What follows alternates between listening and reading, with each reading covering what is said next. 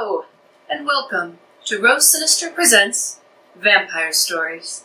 Tonight, we're going to start this new series off with arguably one of the most important pieces of early Gothic romantic vampire literature, which is a poem called The Bride of Corinth, written in German in 1797 by Johann Wolfgang von Goethe, or as English speakers sometimes butcher it, Goethe.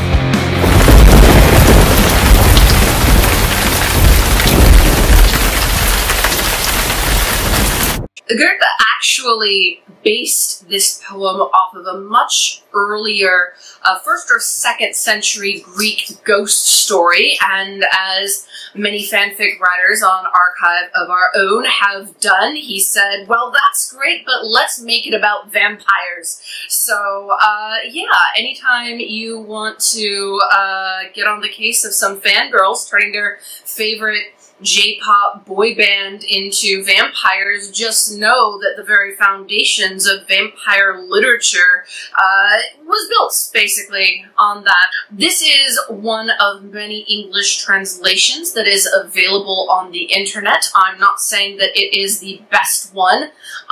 In fact, I don't think that there is one singular best English language translation of this work. And the reason for that can be found in the very profound differences between the German and English languages, despite sharing a common ancestor. One of the beauties of the German language is its ability to combine words to create long, complicated words that mean very precise, very specific things. And English, quite to the opposite of that, has this wonderful faculty for presenting very broad, nebulous ideas in very short, concise phrases.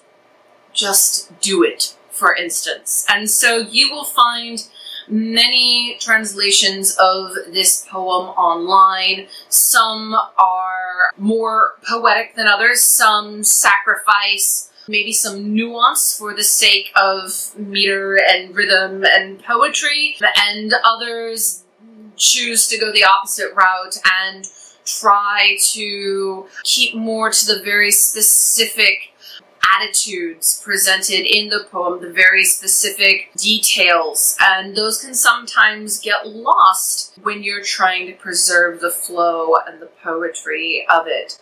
Some other innovations that Goethe added to the Greek ghost story, in addition to vampires or the vampiric element, is overtones of Christianity and the conflict between the pagan and the Christian worlds in the first few centuries of the Common Era.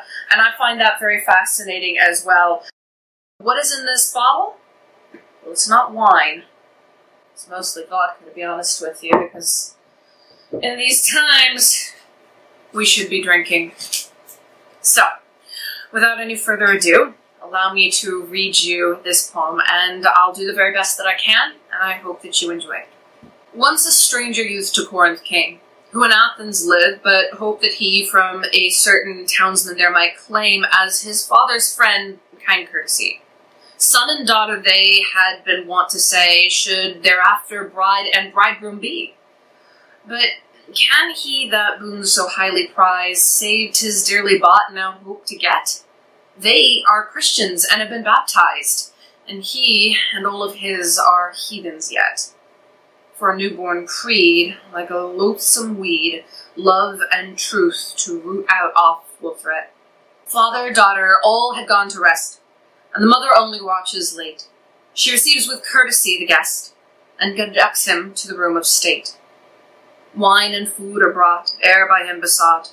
Bidding him good night, she leaves him straight. But he feels no relish now, in truth, for the dainties so profusely spread. Meat and drink forgets the wearied youth, and, still dressed, he lays him on the bed. Scarce are closed his eyes, when a form inhies through the open door with silent tread. By his glimmering lamp discerns he now how, in veil and garment white arrayed, with black and gold band round her brow, glides into the room a bashful maid. But she, at his sight, lifts her hands so white, and appears as though full sore afraid. Am I, cries she, such a stranger here, that the guest approach they could not name? Ah, they keep me in my cloister drear. Well nigh I feel vanquished by my shame. On the soft couch now slumber calmly thou, I'll return as swiftly as I came. Stay, thou fairest maiden, cries the boy, starting from his couch with eager haste. Here are Sarah's Bacchus gifts of joy, armor biddest thou, with beauty graced. Thou art pale with fear, loved one, let us here prove the rapture the immortals taste. Draw not nigh, O youth, so far remain.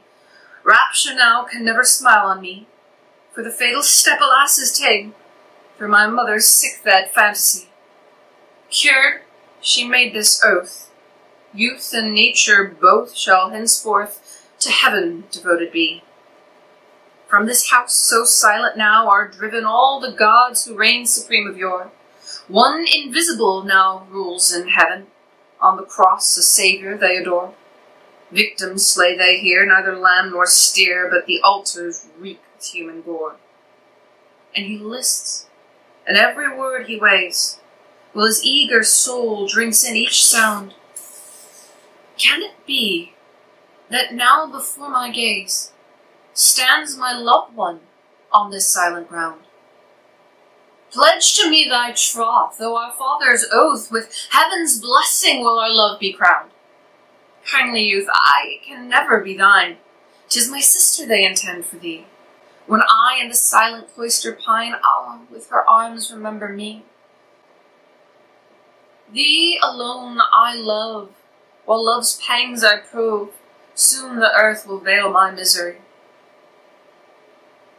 No, for by this glowing flame I swear, Hymen hath himself perpetuous shown, let us to my father's house repair, and thou'lt find that joy is not yet flown. Sweetest, here then stay, and without delay hold we now our wedding feast alone. Then exchange they tokens of their truth. She gives him a golden chain to wear, and a silver chalice would the youth give her in return of beauty rare. That is not for me, yet I beg of thee, one lock only give me of thy hair. Now the ghostly hour of midnight knelled, and she seemed right joyous at the sign. To her pallid lips the cup she held, but she drank not but blood-red wine. For to taste the bread there before them spread, naught he spoke could make the maid incline. To the youth the goblet then she brought, he too quaffed with eager joy the bowl. Love to crown the silent feast he sought, ah, full love sick was the stripling's soul. From his prayer she shrinks, till at length he sinks on the bed and weeps without control. And she comes, and lays her near the boy. How I grieve to see thee sorrowing so. If thou thinkest to clasp my form with joy, thou must learn this secret sad to know. Yes, the maid whom thou call'st thy loved one now is as cold as ice, though white as snow. Then he clasps her madly in his arm, while love's youthful might pervades his frame. Thou mightest hope, when with me to grow warm, even from the grave thy spirit came. Breath for breath and kiss, overflow of bliss. Dost not thou, like me, feel passion's flame? Love still closer rivets now their lips. Tears they mingle with their rapture blessed. From his mouth the flame she wildly sips. Each is with the other's thoughts possessed. His hot ardor's flood warms her chilly blood, but no heart is beating in her breast.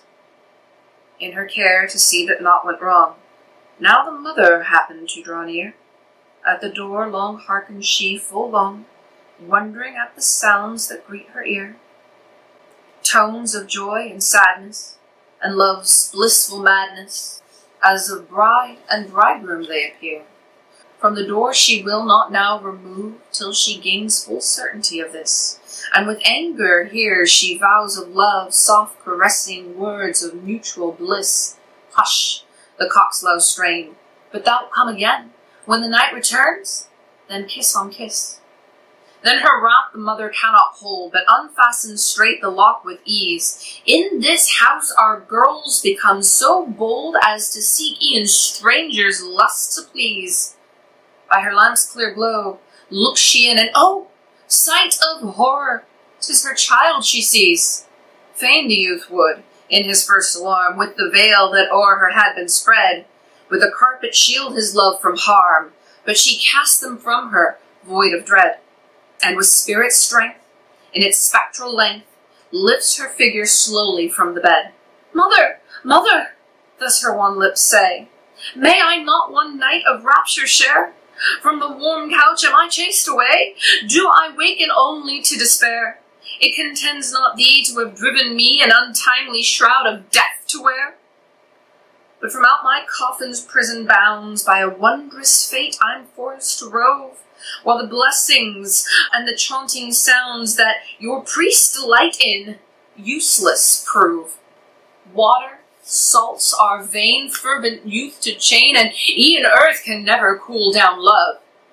When that infant vow of love was spoken, Venus' radiant temple smiled on both. Mother, thou that promise since hast broken, fettered by a strange deceitful oath. Gods, though, hearken nearer, should a mother swear to deny her daughter's plighted troth. From my grave to wander I am forced, still to seek the good's long-severed link, still to love the bridegroom I have lost, and the lifeblood of his heart to drink.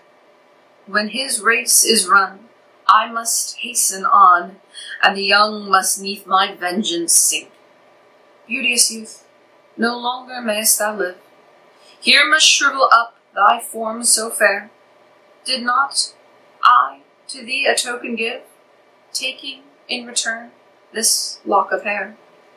View it to thy sorrow, grey shall be tomorrow, only to grow brown again when there. Mother, to this final prayer give ear. Let a funeral pile be straightway dressed. Open then my cell so sad and drear, that the flames may give me love's rest. When ascends the fire from the glowing pyre, the gods of old will hasten blessed. Again, there's lots of different versions of that you can find in English and almost certainly in many other languages. And difficulties of translation mean that you should probably seek out multiple translations if you can and compare them. I hope to continue reading more vampire stories aloud to all of you and put them on YouTube. If you enjoyed that, then please hit subscribe and, of course, the bell notification so that you never miss any new videos when I upload them. This channel is still very new, but I am looking forward to adding content as frequently as I can. Anyway, we're all on lockdown now, so I've got plenty of time to add new content, and I look forward to sharing it with you. If you want to hear me read another pre-20th century vampire story, leave that in the comments below, and tell me what you think of this one. Be kind to me. I'm still getting a hang of making these videos, and I'll be more polished in the future. But thanks again for tuning in, and I'll see you soon.